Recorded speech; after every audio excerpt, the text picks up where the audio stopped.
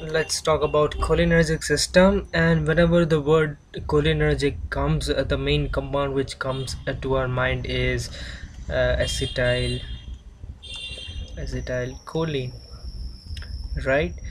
And suppose we have a neuron and that is capable of producing the neurotransmitter acetylcholine. We can call this neuron as cholinergic neuron.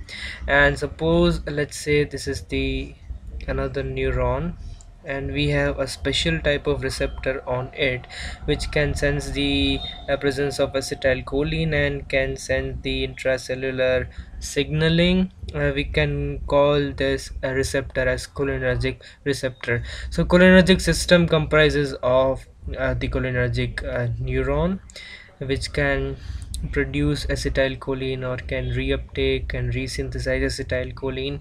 And we also have cholinergic receptor and the main compound which act as a neurotransmitter as acetylcholine.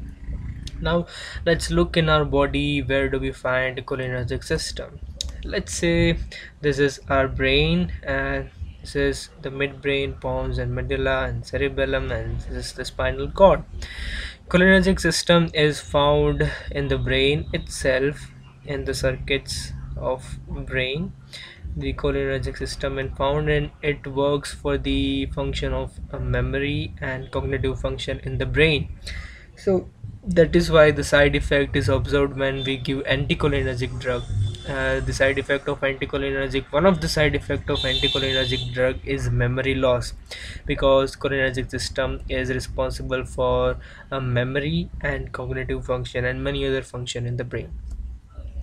Also, one statement to be made is that all the outflow from the central nervous system are cholinergic, be it parasympathetic, sympathetic, or motor outflow. Now let's look for the parasympathetic outflow. Parasympathetic outflow is generally craniosacral. We have, say, from cranial side we have parasympathetic outflow. We have generally uh, not generally we have mainly four major parasympathetic ganglia in the head and neck. That is ciliary ganglion, which is made up of third cranial nerve.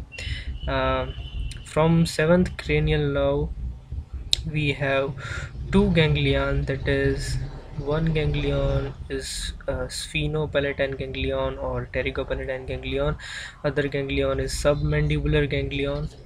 And from the this is from the seventh nerve, and from the ninth nerve we have a ganglion called otic ganglion and the vagus nerve. These are the main four cranial nerve which contributes to the parasympathetic system. And also from the cranial side, and also we have parasympathetic outflow from the sacral side, right? Now if we talk about ciliary ganglion mainly supplies the muscle of eye, that is ciliaris and constrictor pupillae. Let's say this is the eye. Oh my god, this is very bad eye. Let's say this is, once again it is bad.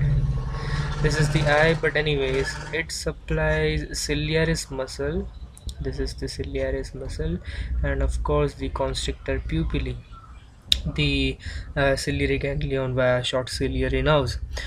The sphenopalatine ganglion supplies the mucosal glands of nose, palate, pharynx, and buccal mucosa. And submandibular ganglion supplies two glands, submandibular and sublingual gland. The otic ganglion supplies the parotid gland. Vagus nerve, the dorsal, which arise from the dorsal nucleus of the vagus. Vagus nerve supplies the bronchial glands, the lungs. Vagus nerve also supplies to the heart. Vagus nerve supplies the liver, pancreas, the stomach, the small intestine, the ascending colon, and up to one third of the transverse colon, the vagus nerve supply. And from the later two-third, the sacral nerve supplies. These are S1, S2, and S3, also called nervi erigentes. This supplies from the later two-third of the transverse colon and the descending colon and the rectum and the anus, and of course the male and female genitals are also supplied by the sacral nerve. So the outflow, the preganglionic, these are the preganglionic parasympathetic neurons, and these are the postganglionic parasympathetic neurons. All the preganglionic postganglionic parasympathetic neurons are cholinergic. Moreover, from the, if I take a section over this and look for the spinal cord, we have anterior horn and posterior horn. From the anterior horn, the motor root arises and it supplies to the muscle, right? And this is also releasing acetylcholine as a neurotransmitter, so all the motor nerves are also cholinergic. Next thing is preganglionic sympathetic fibers, right? Sympathetic outflow is generally thoracolumbar, and so from the, let's say this is T2 segment, and from the lateral horn of this spinal cord, the preganglionic sympathetic nerve arises and form the sympathetic ganglia, and let's say this is supplying also heart.